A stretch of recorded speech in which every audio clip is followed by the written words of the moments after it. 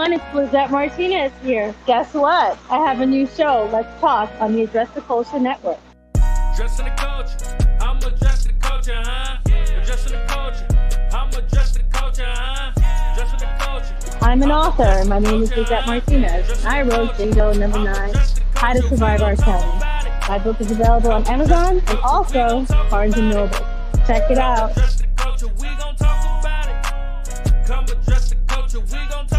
We'll be bringing you great content, exclusive interviews, and a view into my world. Be sure to tune in. Check out my boy, Big Wall, on Address the Culture.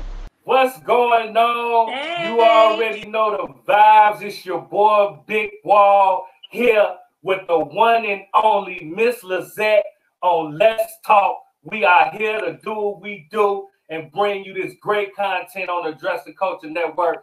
What's going on with you, Lizette? How you doing? It's our first episode. Oh my God. I'm so happy to be here. Yes. And I got my drink ready to go. We are here and we finna talk about it. Now look, Miss Lizette, it's a whole lot going on. Like you killing the game right now. You just did drop this amazing book. You know what I mean? Jingo Number 9 going crazy.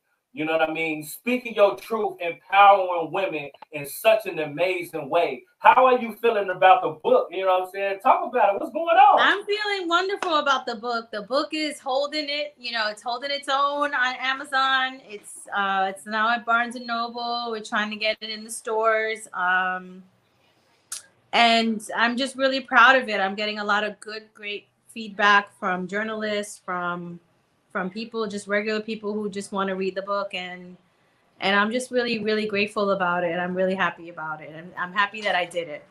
Yeah. It's a super dope book, man. The fact of you being so truthful about what's going on, you know what I mean, and that's what's so inspiring about this platform and what we're doing with Let's Talk, because we want to be able to give everybody the platform and you know, break their silence and speak their truth about what's going on.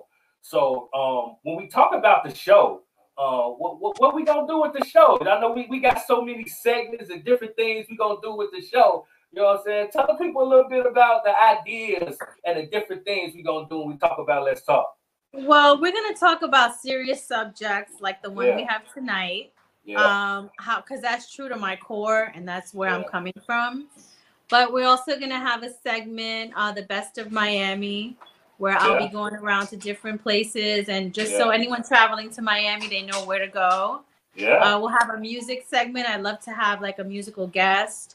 We'll have Tipsy Talk, the drink of the night, and we have, you know, just any topics, you know, dating, things that affect us, you know, what world events, and I'm just excited about it, like a variety show. Yeah, and we're not gonna forget about Lizette Fines, because I hear like you low key, you find the best deals in the world. You know what I'm talking about? Oh, Lizette's Fines. How can I forget about that? I am the low key best thrift shopper ever. I'm not kidding you. I get a high. Talk about it. Hey, because you know, look, everybody looking for a deal. You know what I'm saying? A discount.